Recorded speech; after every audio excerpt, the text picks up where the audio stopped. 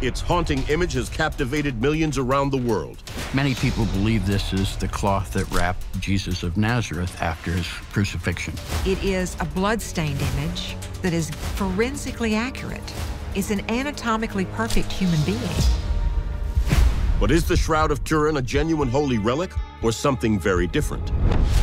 The image on the shroud reflects what the Bible says about the beating, the torture, and the crucifixion of Christ. We don't know how this image was created. It's not painted.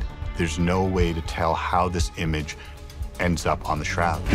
To replicate the shroud image, you would need 14,000 lasers, all going off instantaneously at the same time. How did this image come to be? And is it truly an image of Jesus?